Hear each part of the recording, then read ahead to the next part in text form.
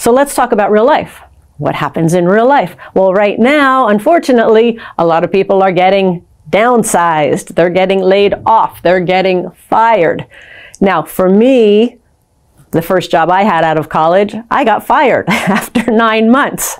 And rightfully so. I was a little bit, I thought I could do it all, and I hated being told what to do. And sure enough, my boss wanted me to do what she told me to do. So I got fired.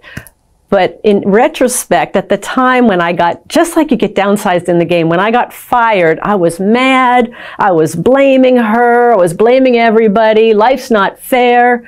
But when I look back at that time, holy mackerel, that was the best thing that could have happened to me. That was the greatest opportunity, because it got me thinking differently about the mantra of just go to school, get a job, work your way up, get a pay raise. That's what was programmed into my mind.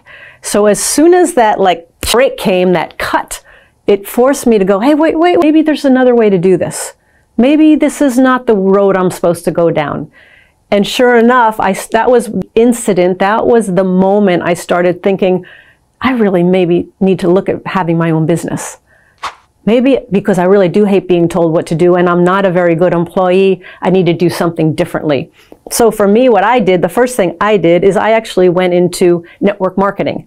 I found this woman approached me who was with a network marketing company, and it was a skincare company. And I joined the company, and what it did for me, I didn't join it just because I needed money, even though I did, but I also joined it because it was a great stepping stone for me for my future businesses. Because this network marketing company taught me about selling, taught me about money, taught me about rejection, taught me about running my own business. So my 1 year in network marketing in real life business actually taught me more than I learned in 4 years of business college, of business university. Because it was hands-on, it was real life. I knew if I didn't sell, I didn't eat. It was doing the real thing. So the cash flow game, we did our very, very best to make it as close to real life as possible.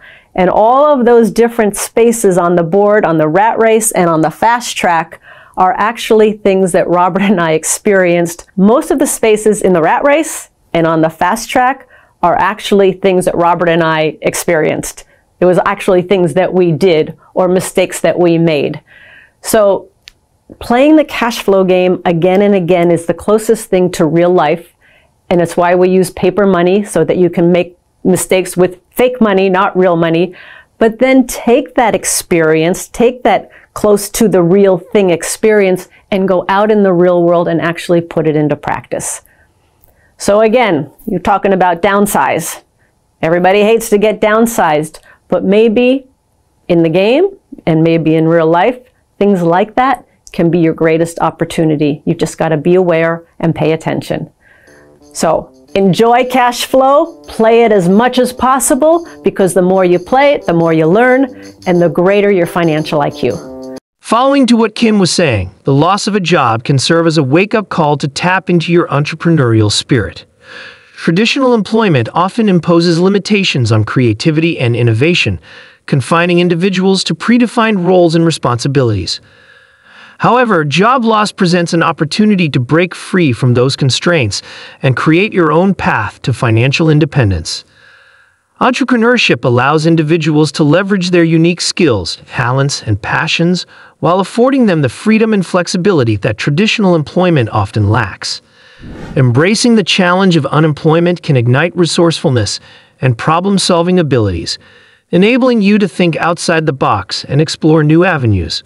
Through this process, you can cultivate an entrepreneurial mindset, learn valuable lessons in resilience, adaptability, and take control of your destiny. This period of transition can be an opportunity to educate yourself about personal finance, investments, and wealth-building strategies. Personal and professional growth.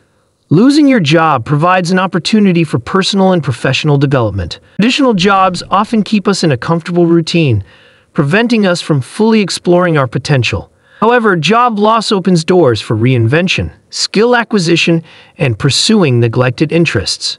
During this transitional period, you can educate yourself about personal finance, investments, and wealth-building strategies.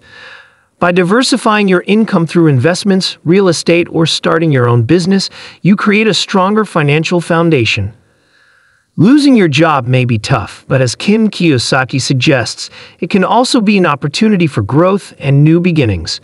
Embracing entrepreneurship, investing in personal and professional development, and striving for financial independence are the positive outcomes that can arise from job loss. Approach this transformative phase with determination, resilience, and a mindset focused on growth, and you'll discover the potential within you to create a brighter future filled with success and fulfillment. If you found this video helpful, make sure you hit the like button, and don't forget to subscribe to our channel to stay updated. Thanks for watching.